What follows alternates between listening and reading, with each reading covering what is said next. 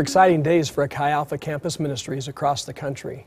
During the past 5 years, we've seen significant growth in not only our number of ministries, which top out at 280, but also with regard to our missionaries. Our missionary workforce has doubled in the last 5 years alone, and over 25,000 students are now actively involved in Chi Alpha in some level at a local university across America.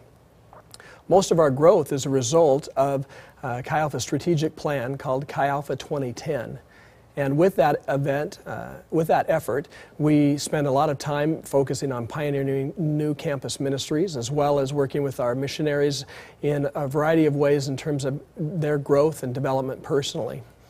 So much of our development has taken place that we've said, you know what, we need to start with another 5-year strategic plan. So this coming January, we're launching Chi Alpha 2015.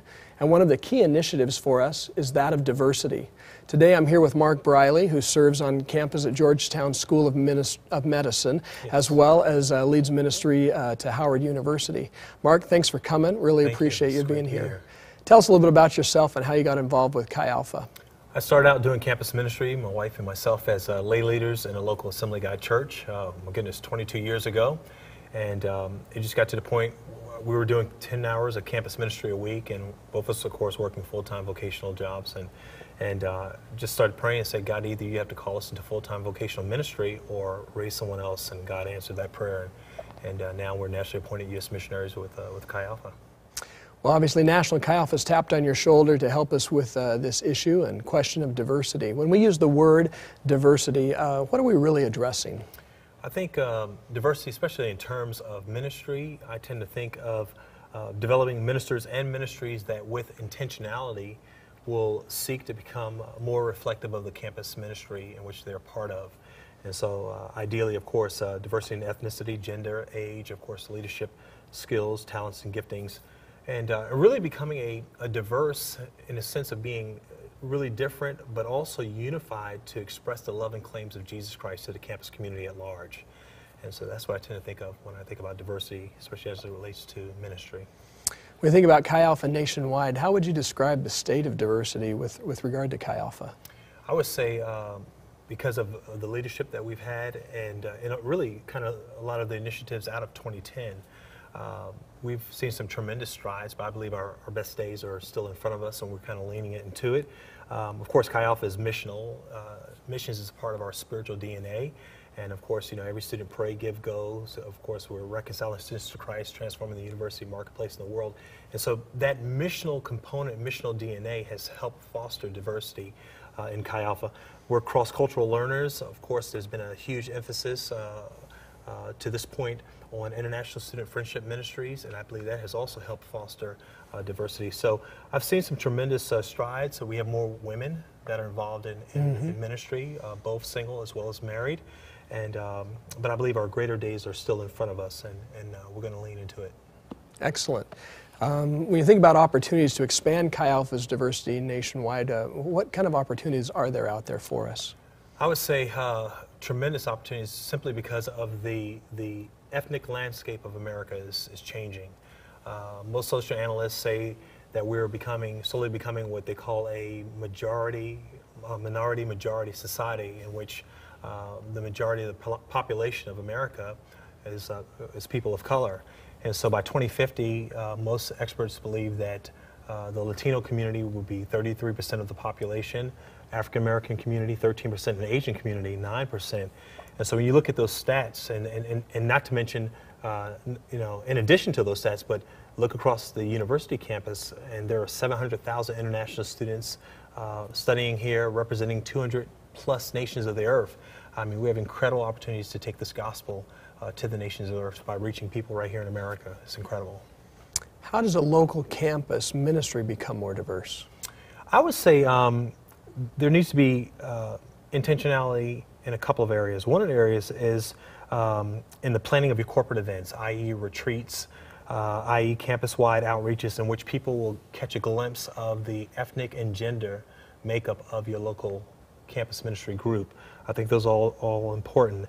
And I would say kind of reminding ourselves that we're called to be fishers of men. Successful fishermen are consumed with trying to find out what is the bait the fish is going to going to bite.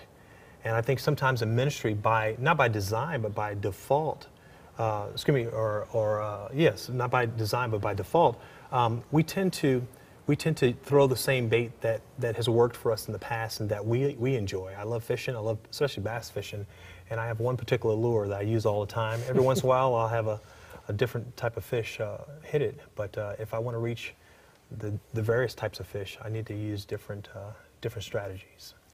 How does having a more diverse campus ministry lead us maybe to having more diversity amongst our missionary workforce?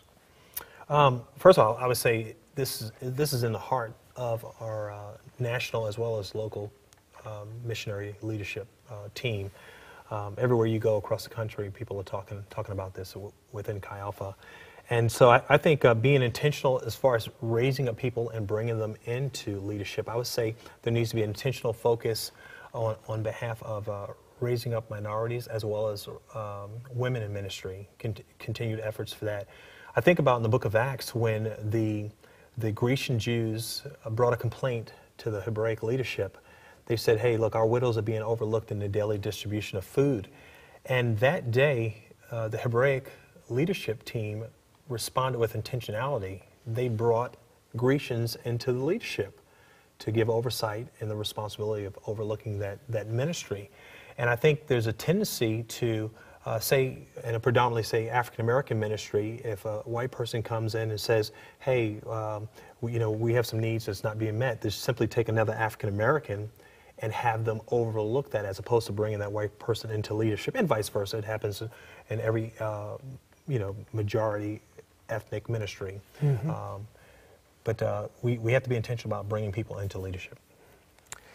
When you think about this diversity task group in the next 5 years, where do you see yourself kind of placing the energies of that work team? Right now, we're still in the process of forming that task group, and we've got several confirmations. We're praying, we're seeking the face of God, and that's where we want to solicit the help of Chi Alpha in general. Perhaps there's people out there that are interested in being a part of this. They can contact us, contact the national office, say, hey, I want to be a part of helping lean into this this initiative. If somebody had more questions, how could they get a hold of Mark Briley? They can email me at briley4xa@aol.com, BRILEY, the number 4, xa@aol.com. They can also follow my tweets, twitter.com/XADude, twitter.com/Chi Alpha Dude, and then also, of course, if they go to chialpha.com, they can see not only some of my tweets that's posted there, but tweets from Chi Alpha leadership personnel all around the nation. Excellent. Well, we're excited about the upcoming work of the Diversity Task Group. We're excited about what we'll look like in 5 years when Chi Alpha 2015 wraps up. I'll tell you, we got some great days in front of us. I'm excited to be a part of Chi Alpha and excited about what God is doing in and through this ministry. Thanks, Mark. Thank you.